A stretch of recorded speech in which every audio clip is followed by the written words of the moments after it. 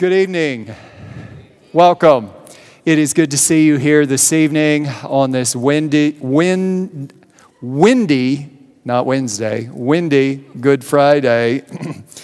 Whether you're here in person or online, I am absolutely certain God has something wonderful He wants to do in each one of our lives. Maybe you're like me throughout the day, starting early this morning.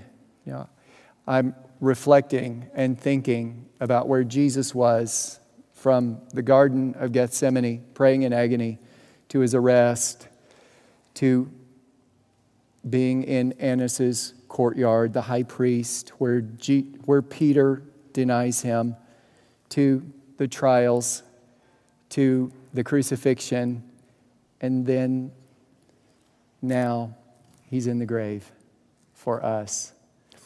Jesus, early on, set His face. He resolutely determined that He was going to go to Jerusalem. And then, day after day, week after week, month after month, year after year, Jesus was focused on His mission to go to Jerusalem.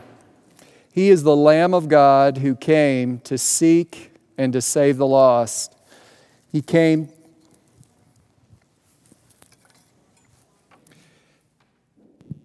to make sure microphones work. No, He didn't. He came to give us grace when they don't. He came to save the world. Jesus was absolute in His commitment to do whatever was necessary to seek and to save the lost. His death was the price that was necessary for our life. His resurrection gives us power to be able to live in victory over sin and death and hell. His resurrection, the Bible says, rebooted creation.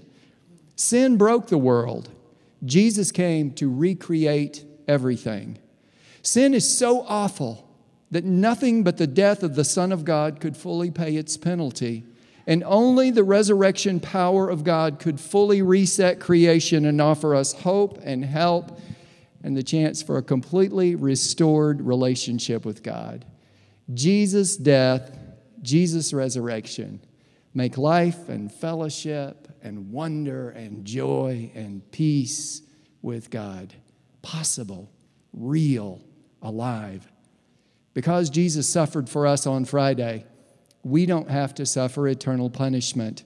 Because of His suffering, we don't have to remain separated from God.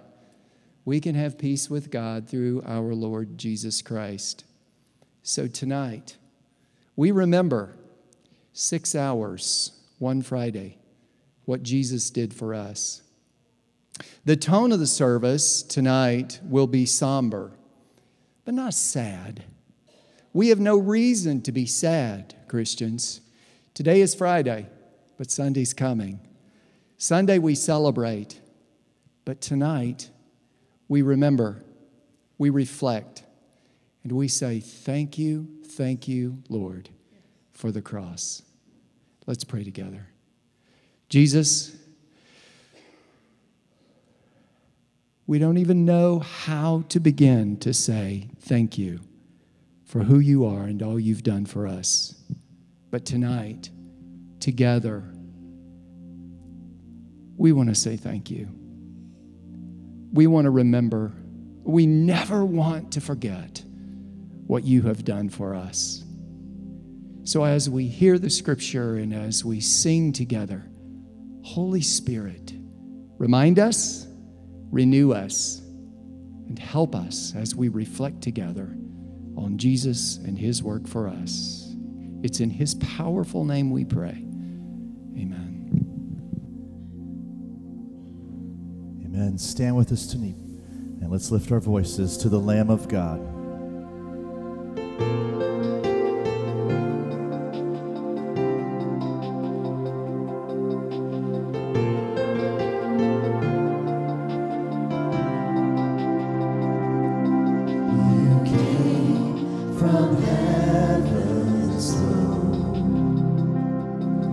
Acquainted with our sorrow,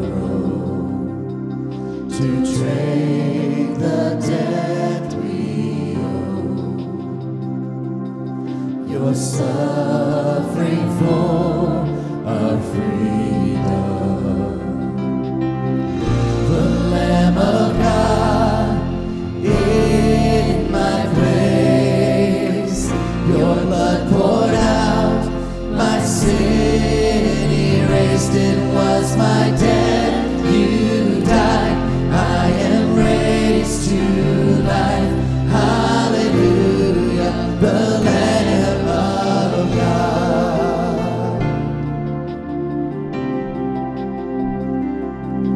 My name upon your heart, my shame upon your shoulders, the power of sin undone, the cross for my salvation,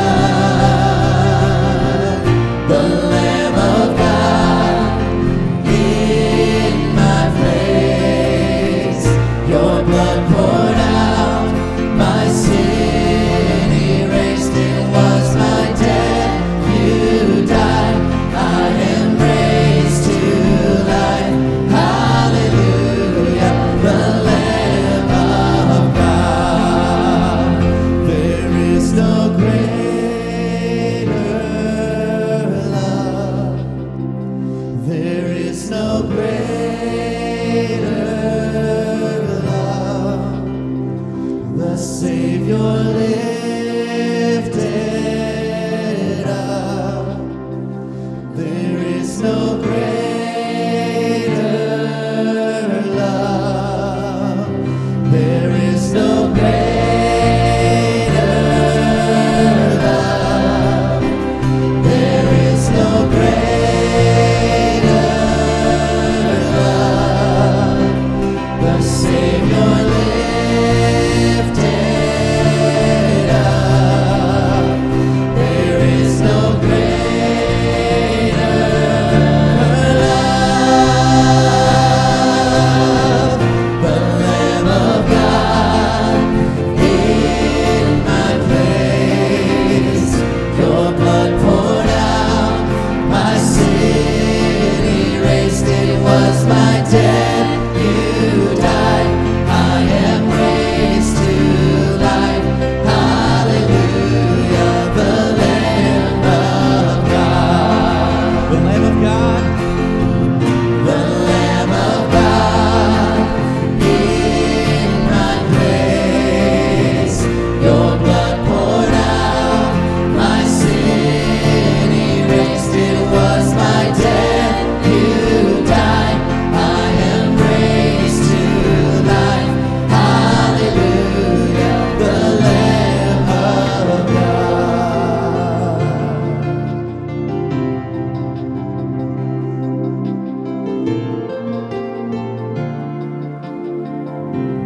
You may be seated.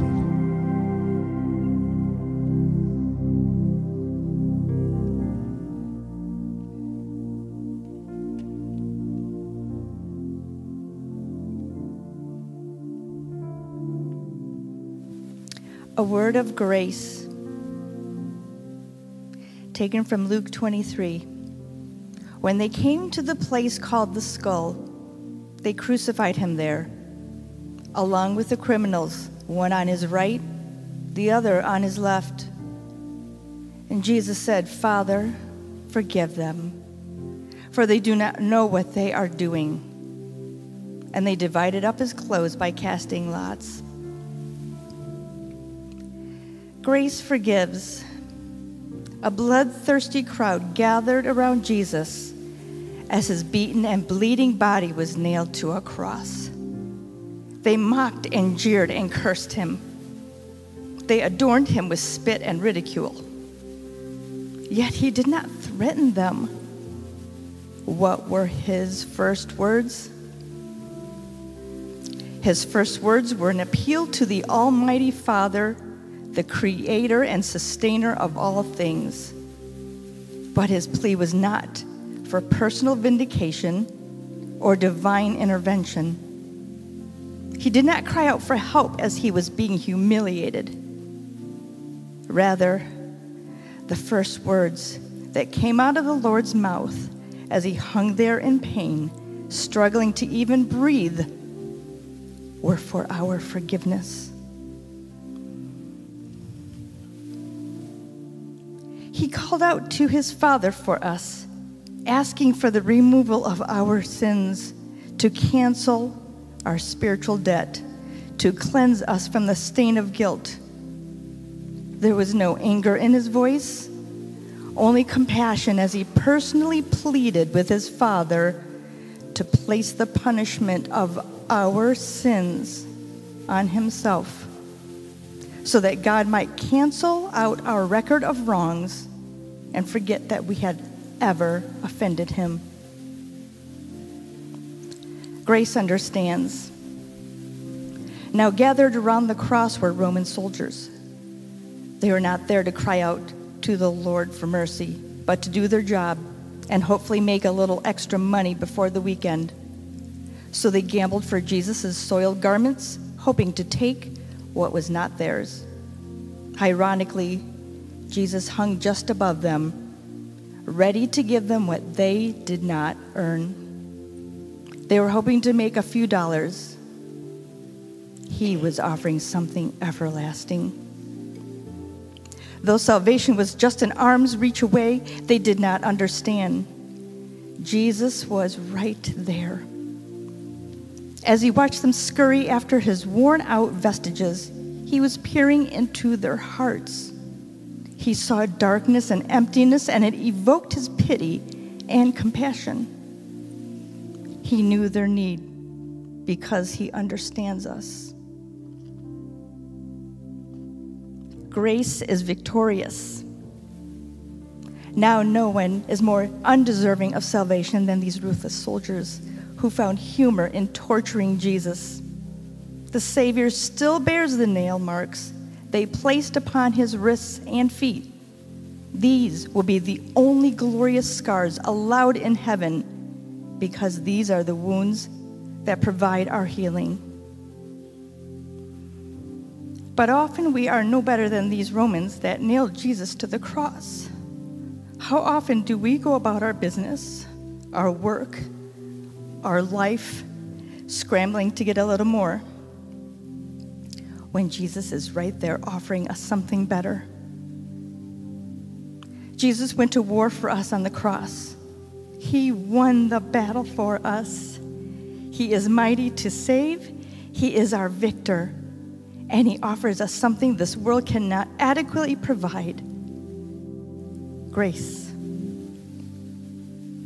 Reflect on the following scriptures pertaining to the grace of Jesus Christ. Romans 5 says, "Therefore, since we have been made right in God's sight by faith, we have peace with God because of what Jesus Christ our Lord has done for us. Because of our faith, Christ has brought us into this place of undeserved privilege where we now stand. And we confidently and joyfully look forward to sharing God's glory." In Titus 2, "For the grace of God has been revealed, bringing salvation to all people. And we are instructed to turn from godless living and sinful pleasures. We should live in this evil world with wisdom, righteousness, and devotion to God, while we look forward with hope to that wonderful day when the glory of our great God and Savior, Jesus Christ, will be revealed. He gave his life to free us from every kind of sin, to cleanse us and to make us his very own people, totally committed to doing good deeds." Remember his word of grace. "Father, forgive them, for they do not know what they are doing."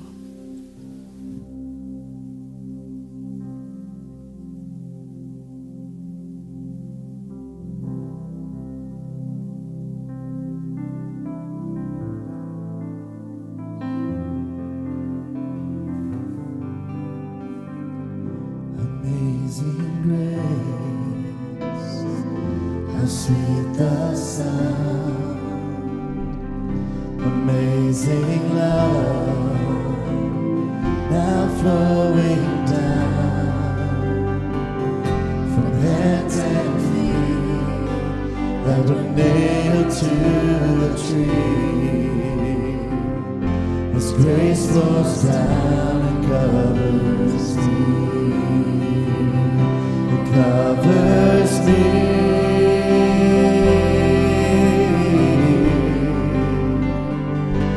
Covers me.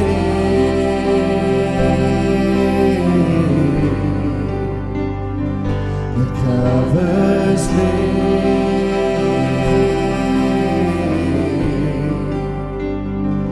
It covers me.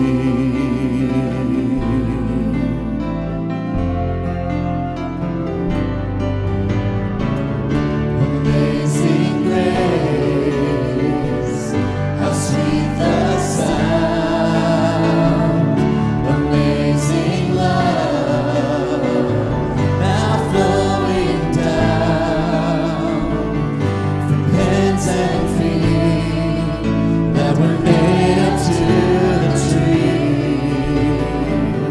His grace flows down and covers me. It covers me.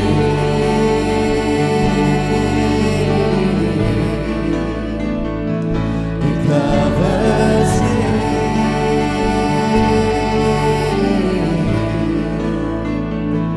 It covers me.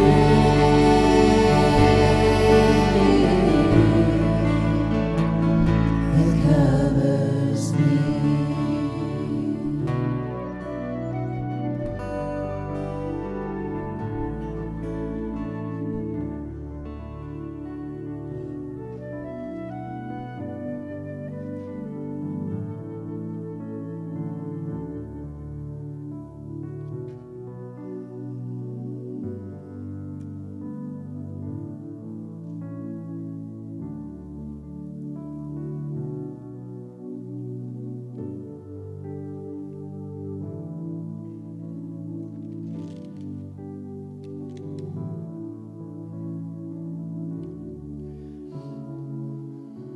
When Jesus saw his mother standing there beside the disciple he loved, he said to her, "Dear woman, here is your son."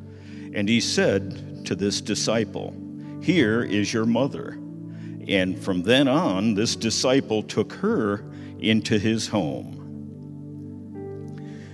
Love sacrifices. Some of Jesus' followers also stood at the place called the Skull. The past 3 years seemed like a blur. Disbelief swept over them. Their sweet fellowship and their deep friendship now stood in stark contrast to the scene before them, the execution of their master. Ordinary things like places they had visited, people they had met, and the once approving crowds they had encountered. They all became very distant. Memories of the extraordinary things that Jesus performed, raising the dead, feeding the 5,000, walking on water, healing the sick and the lame, all of the miracles that demonstrated the promise of life. They all now seemed out of place. They seemed to make little sense. Or was something else happening as Jesus hung on the cross? Love sacrifices for others, and Jesus knows this truth better than the ones who stood before him during this crucifixion. His crucifixion did not stand in contrast to his earthly life. It was the greatest and fullest expression of love in a life whose purpose was to show godly love. We now see what this grieving small group could not, that Jesus sacrificed his own life that we may live, and his life was a long line of examples that taught us about true love. Now, he was proving that his love was his own so real. The Lord Jesus spoke the greatest word of love from the cross without uttering a syllable. Love is selfless. A young girl cried out, "Doesn't anyone care that I'm hurt?" as she sat on the park bench catching her knee. We might excuse these words from an 8-year-old, but we would consider them selfish coming from an adult. According to Luke 6, scriptures tell us that what is in the heart of a man is what comes out of his mouth. When prompted by physical or emotional pain, as this young girl was, you would be surprised at some of the selfish words that can come out of us. Now consider the words of our Lord, words that came out as he was being brutally executed. His words tell us exactly what was in his heart: selfless love. He did not cry out for self-pity. He thought of those whom he loved. When he said, "Woman, behold your son," he was doing more than making provision for his mother. They are words of selflessness, each one a golden coin of God's selfless love for us. Each word refined in a genuine heart of love, minted at the cross. Reflect on the following scripture. Can anything ever separate us from Christ's love? Does it mean he no longer loves us if we have trouble or calamity, or are persecuted, or hungry, or destitute, or in danger, or threatened with death? No. Despite all these things, overwhelming victory is ours through Christ, who loved us. I am convinced that nothing can ever separate us from God's love, neither death nor life, neither angels nor demons, neither our fears for today or our worries about tomorrow. Not even powers of hell can separate us from God's love. No power in the sky above or in the earth below. Indeed, nothing in all creation will ever be able to separate us from the love of God that is revealed in Christ Jesus our Lord. Dear woman, here is your son. Here is your mother.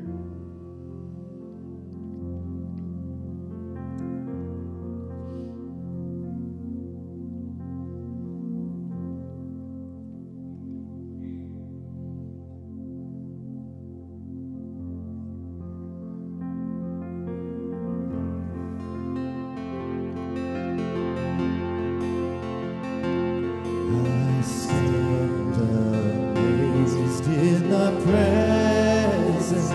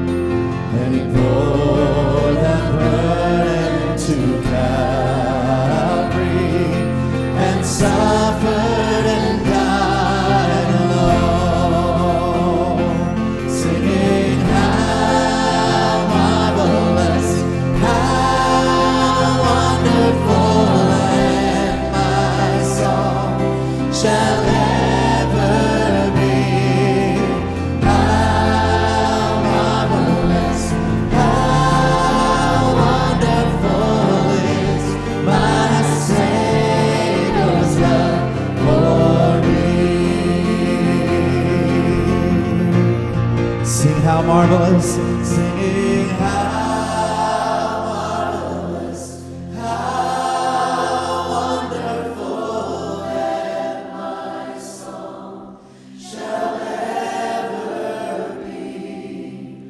How marvelous, how wonderful is my Savior's love for me.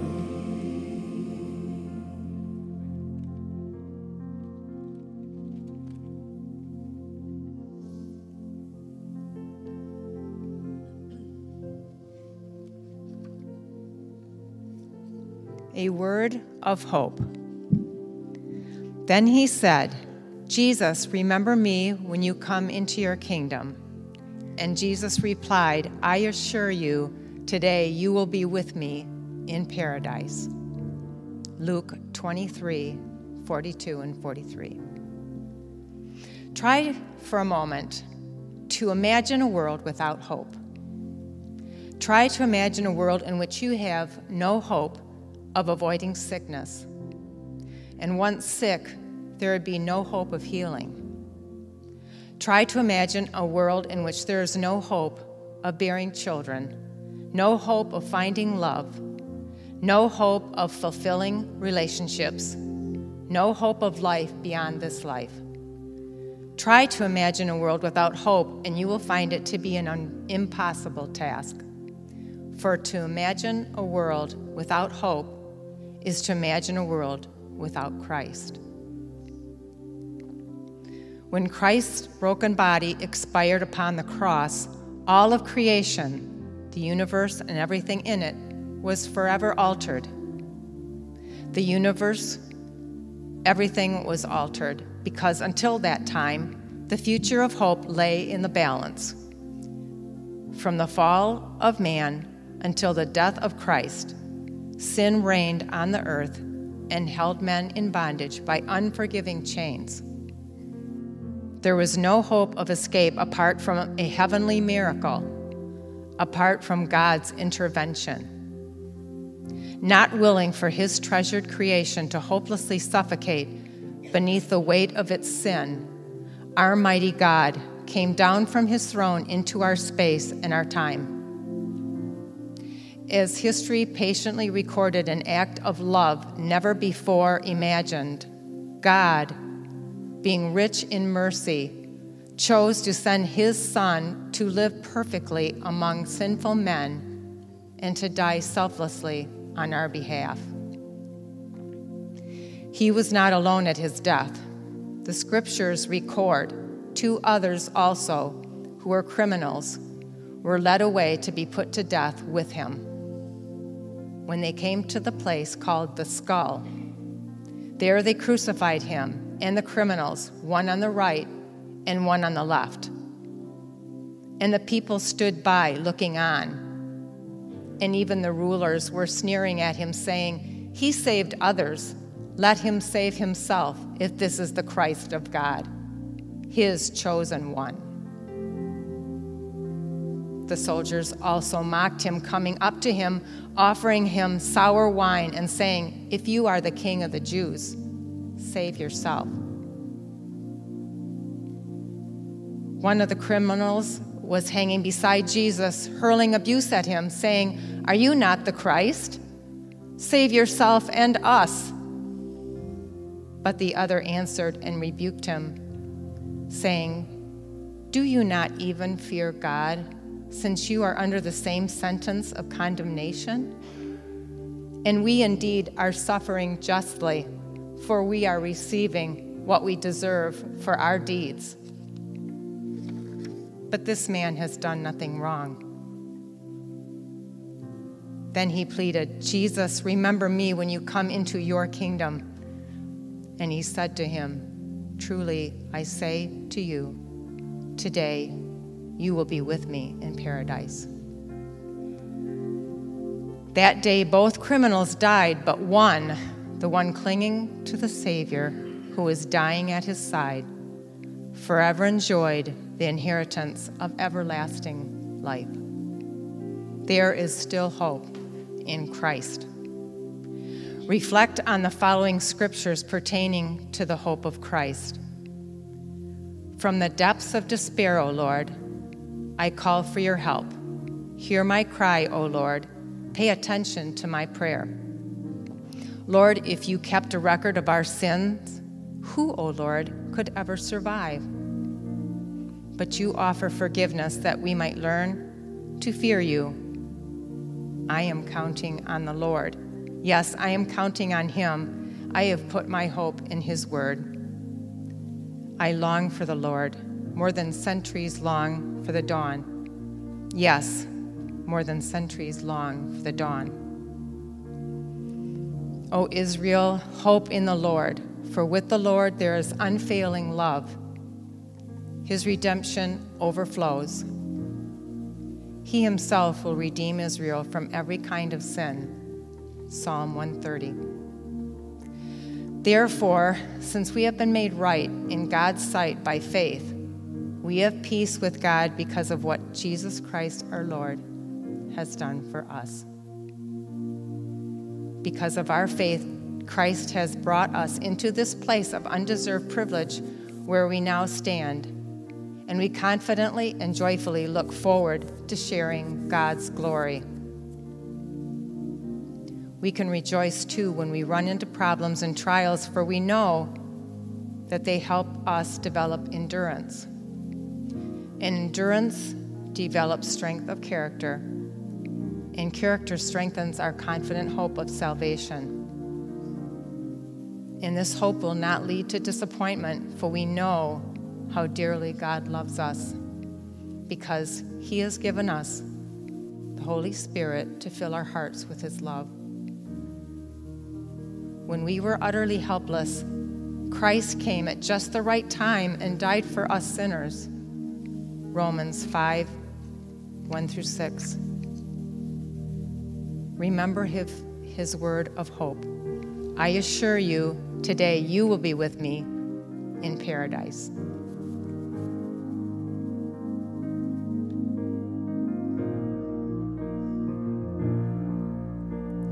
My only hope is you, Jesus.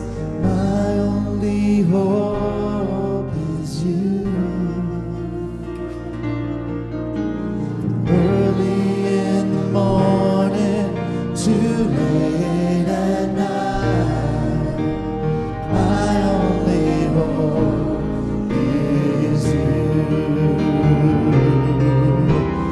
My only hope is you, Jesus. My only hope is you. Early in the morning, too late at night. My only hope is you. My only hope is you.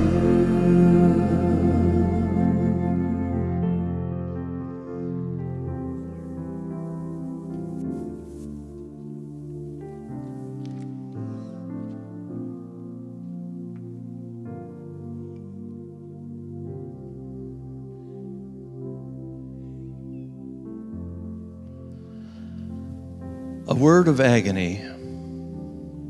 At about 3 o'clock, Jesus called out with a loud voice, Eli, Eli, lama sabachthani, which means, my God, why have you abandoned me? The suffering of Christ on the cross was beyond calculation. The beating, piercing of his body, the blood lost, the physical pain. And on top of that, the unbelief and rejection by his own Jewish community at the hands of the Gentile leaders. And the scriptures tell us that even his own disciples had abandoned him. Yet there was something that happened to Jesus on the cross that was even more horrific than physical suffering and social alienation. It was the rejection by God the Father. My God, why have you forsaken me? Jesus is aware that he's being abandoned by God, his Father. And in response, he cries out, God has forsaken him. Throughout the history of the church, this utterance has been called the cry of desolation, the cry of dereliction, and the cry of abandonment. For Jesus, someone who knew the intimacy of a deep relationship with his heavenly Father, himself being God, himself one with God, for him, this rejection is a shuddering agony. This is the only time in the gospel record where Jesus refers to God, his Father, as God, not as Father. But why? Why the separation? Why did God the Father abandon his own Son on the cross? Why did he abandon him at what would seem to be his point of greatest need? He did it so that you and I would not be forsaken. He abandoned his Son so that you and I, his sons and daughters, would never be abandoned. Jesus was rejected by his Father so that we, his people, would never face the rejection that we deserved. Jesus endured the deepest agony imaginable so that we would not. Reflect on the following scriptures pertaining to the atoning work of Jesus Christ from 1 Peter chapter 2. To this you are called, because Christ suffered for you, leaving you an example that you should follow in his steps. He committed no sin, and no deceit was found in his mouth. When they hurled their insults at him, he did not retaliate. When he suffered, he made no threats. Instead, he entrusted himself to him who judges justly. He himself bore our sins in his body on the cross so that we might die to sins and live for righteousness. By his wounds you have been healed. For you were like sheep going astray, but now you have returned to the shepherd and overseer of your souls. And from 1 John chapter 4, this is love. Not that we love God, but that he loved us and sent his Son as an atoning sacrifice for our sins. Remember his word of agony. My God, why have you abandoned me?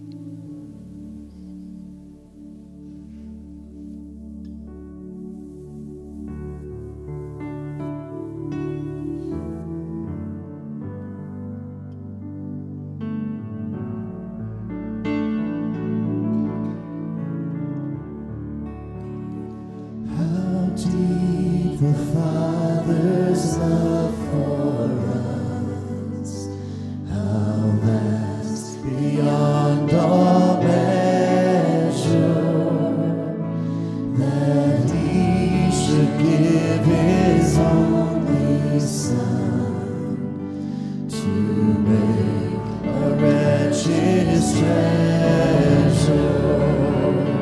How great the pain of sin was.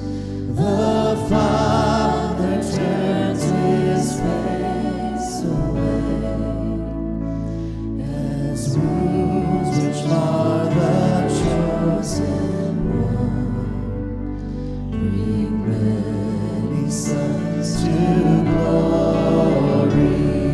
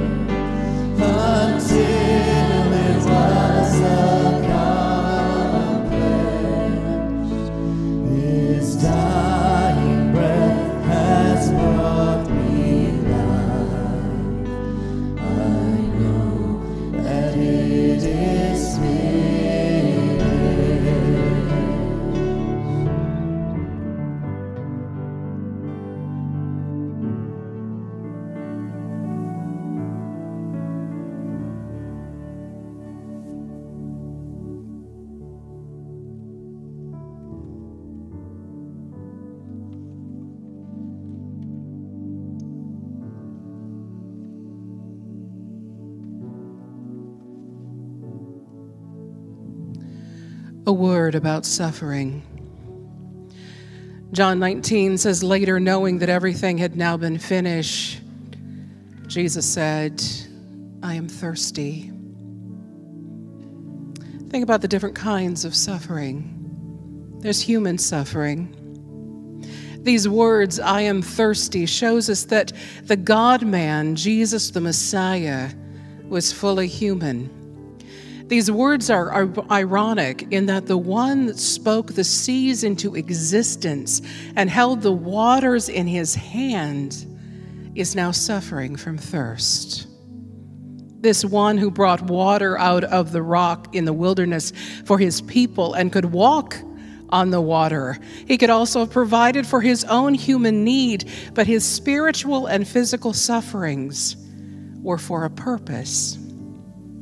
He was a substitute for sinners, so he did not shrink back from any of the pain and shame he bore in our place as he suffered immeasurably on that cross. Isaiah 53 says he was despised and rejected, a man of sorrow, acquainted with deepest grief. We turned our backs on him and looked the other way. He was despised, and we did not care. Yet it was our weakness that he carried. It was our sorrows that weighed him down, and we thought his troubles were a punishment from God, a punishment for his own sins. Hebrews 2 tells us that he had to be made like us, fully human in every way, in order that he might become a merciful and faithful high priest in service to God, and that he might make atonement for the sins of his people. The intense suffering. The words, I am thirsty, also give us a glimpse into the intensity of the Messiah's suffering. Isaiah 53 again tells us it was the Lord's good plan to crush him and cause him grief because his life is made an offering for sin. When he sees all that is accomplished by his anguish, he will be satisfied. And because of his experience, my righteous servant will make it possible for many to be counted righteous, for he will bear all their sins. The Messiah bearing the Father's holy wrath against sin and sinners is beyond our mind's ability to fully grasp. Jesus had gone many hours without sleep. He had suffered many things at the hands of the Romans. Now his throat is parched along with the other crippling pains he is experiencing. The psalmist talks of Jesus when he writes, my life is poured out like water, and all my bones are out of joint. My heart is like wax melting within me. My strength has dried up like the sun-baked clay. My tongue sticks to the roof of my mouth. You have laid me in the dust and left me for dead. But there's also scriptural suffering. After arranging for John to care for his mother, Jesus, knowing that all his suffering was now finished, said in fulfillment of Scripture, I am thirsty. In addition to Psalm 22, which we just heard, Jesus was keenly aware that his death was a fulfillment of other Old Testament prophecies. One text he knew the Romans had yet to fulfill was found in Psalm 69:21. They gave me poison for food, and for my thirst they gave me sour wine to drink. And right on schedule, the Roman soldiers fulfilled the last prophecy about the Messiah. Even in such intense pain, Jesus is giving careful attention to fulfill the word of God that is without mistake or error. We need to live our lives of thankfulness for Christ, who endured intense spiritual and physical suffering in our place. Reflect on these scriptures that show Jesus' concern for and fulfillment of your thirst. John 7 says, let anyone who is thirsty come to me and drink. Whoever believes in me, as Scripture has said, rivers of living water will flow from within them. Jesus declared, I am the bread of life. Whoever comes to me will never go hungry, and whoever believes in me will never be thirsty. John 6. If you knew the gift of God and who it is that asks you for a drink, you would have asked him, and he would have given you living water. John 4:10. And from Isaiah 55, is anyone thirsty? Come and drink. Even if you have no money, come, take your choice of wine or milk. It's all free. Come to me with your ears wide open. Listen, and you will find life. I am the Alpha and Omega, the beginning and the end. To the thirsty I will give water without cost from the spring of the living water of life. From Revelation 21:6. Remember his word of suffering. I am thirsty.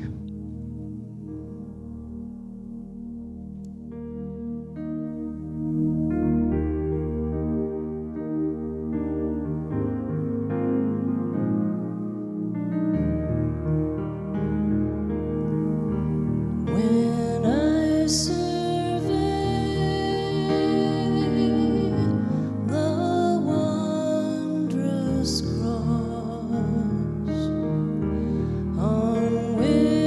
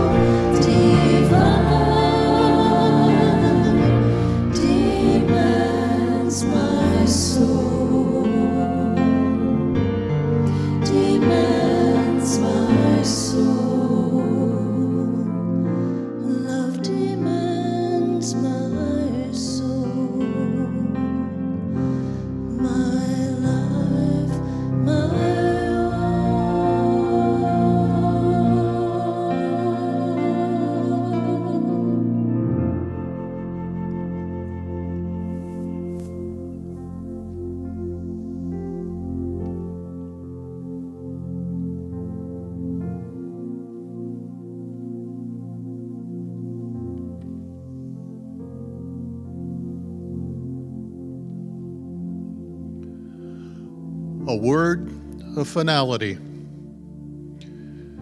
When he had received the drink, Jesus said, "It is finished." With that, he bowed his head and gave up his spirit.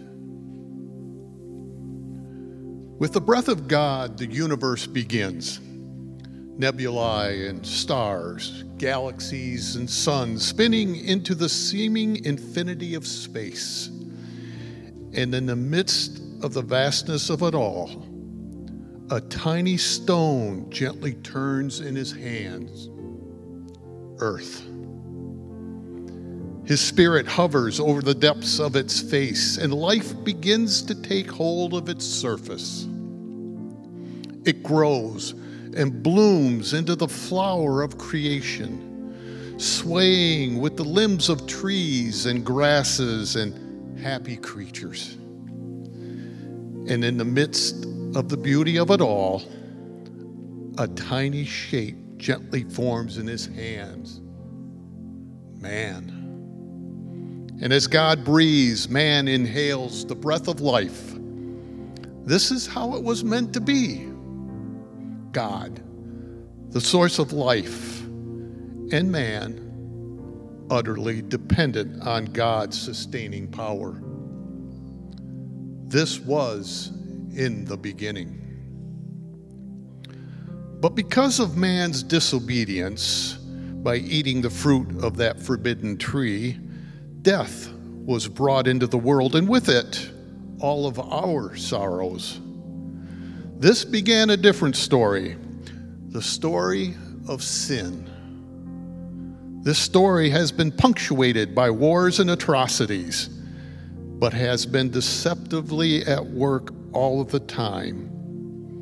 Such as when man built a tower to try to reach God, when Esau sold his birthright, when Israel made the golden calf, when David gazed across the whitewashed rooftops of Bathsheba, and even when Judas kissed the face of Jesus. But everything that man begins must have an ending.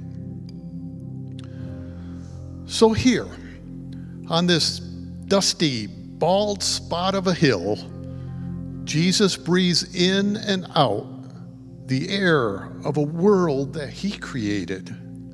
Each breath an agony, each word a torture.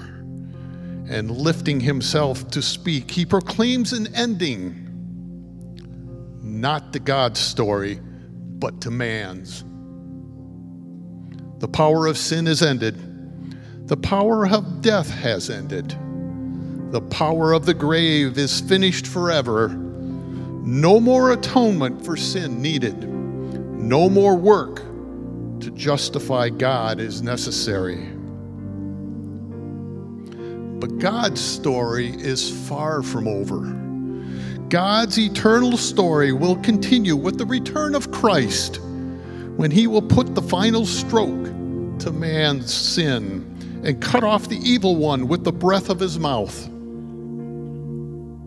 As it was in the beginning, it will be again, a world without end.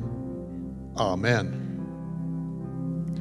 So let's reflect on the following scriptures pertaining to the death of Christ and the promise of salvation that it brings. From Romans chapter 5, we read, "For if, while we were God's enemies, we were reconciled to him through the death of his Son, how much more, having been reconciled, shall we be saved through his life?" Not only is this so, but we also boast in God through our Lord Jesus Christ, through whom we have now received reconciliation. Therefore, just as sin entered the world through one man, and death through sin, and in this way death came to all people because all sinned. To be sure, sin was in the world before the law was given, but sin is not charged against anyone's account where there is no law. Nevertheless, death reigned from the time of Adam to the time of Moses, even over those who did not sin by breaking a command, as did Adam, who was a pattern of the one to come. But the gift is not like the trespass. For if the many died by the trespass of one man, how much more did God's grace and the gift that came by the grace of one man, Jesus Christ, overflow to the many? Nor can the gift of God be compared with the result of one man's sin. The judgment followed one sin and brought condemnation, but the gift followed many trespasses and brought justification. For if, by the trespass of one man, death reigned through that man, how much more will those who receive God's abundant provision of grace and the gift of righteousness reign in life through the one man, Jesus Christ? Consequently, just as one trespass resulted in the condemnation of all people, so also one righteous act resulted in justification and life for all people. For just as through the disobedience of the one man the many were made sinners, so also through the obedience of one man the many will be made righteous. The law was brought in so that the trespass might increase. Listen, but where sin increased, grace increased all the more, so that just as sin reigned in death, so also grace might reign through the righteousness to bring eternal life through Jesus Christ our Lord. So remember his word of finality. It is finished.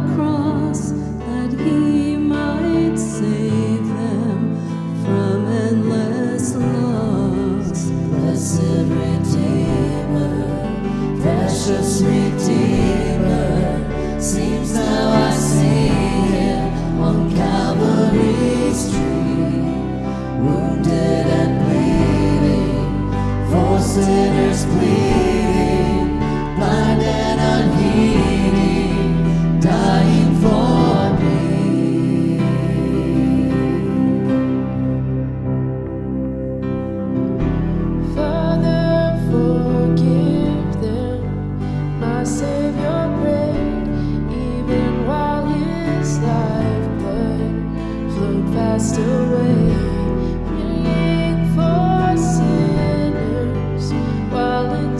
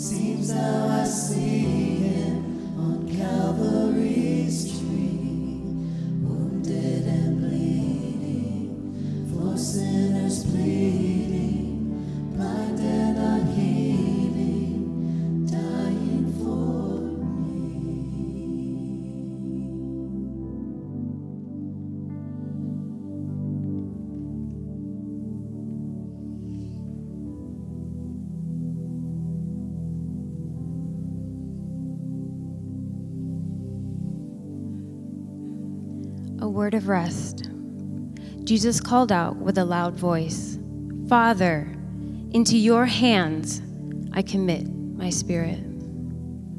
When he had said this, he breathed his last. Luke 23:46. Confidence. This simple word beautifully depicts our Savior's final words. Jesus dies with the words of Psalms 31:5 on his lips. Into your hands I commit my spirit. Historically, this psalm was used as an evening prayer by Jewish families as they entrusted themselves into God's care during the night's sleep. The loud cry that Matthew, Mark, and Luke all record is significant because it illustrates the confidence Jesus had as he entrusted his soul to his Father. Let's consider 2 reasons why Jesus could display such confidence as he utters his last statement. First, there is no greater joy in this life than simple obedience to our Heavenly Father. Obedience brings with it a confidence that we have done what is right and good in spite of the consequences. Jesus' mission on earth was simple: to do his Father's will. None other than Jesus has been perfectly obedient to the Father's will. So with a confident cry, Christ yields up his soul, knowing his work has been accomplished. Neither his life nor death would be in vain. Secondly, though his physical body was battered and bleeding, Christ knew that his Father would keep his soul safe and uninjured from death. And let us not forget that Christ not only entrusted his own soul to the Father, but also the souls of all who would believe on his name. Christ's work on the cross accomplished salvation for you and for me, so that when our life on earth comes to an end, we too, with confidence, can know that our souls are being preserved by our Heavenly Father. Confidence. Despite the beatings, despite the ridicule, despite the torture and humiliation, our Savior was able to endure with confidence. Why? Because he was determined to be obedient to the point of death, even death on a cross. He came to earth to live and die so that we might live with the Father forever. Knowing his life and death were not in vain, our suffering Savior died with confidence. With one final breath for all to hear, and with unexpected confidence, Jesus entrusted his precious soul to the only one who could preserve it. Reflect on the following scriptures pertaining to the confidence that we have in Christ for his gift of salvation. He offers this through his sacrifice. Hebrews 5:5-9. Christ did not honor himself by assuming he could become high priest. No, he was chosen by God, who said to him, "You are my son. Today I have become your father." And in another passage, God said to him, "You are a priest forever in the order of Melchizedek." While Jesus was here on earth, he offered prayers and pleadings with a loud cry and tears to the one who could rescue him from death. And God heard his prayers because of his deep reverence for God. Even though Jesus was God's son, he learned obedience from the things he suffered. In this way, God qualified him as a perfect high priest, and he became the source of eternal salvation for all those who obey him. Have the same mindset as Christ Jesus, who, being in very nature God, did not consider equality with God something to be used to his own advantage. Rather, he made himself nothing by taking the very nature of a servant, being made human in likeness. And being found in appearance as a man, he humbled himself by becoming obedient to death, even death on a cross.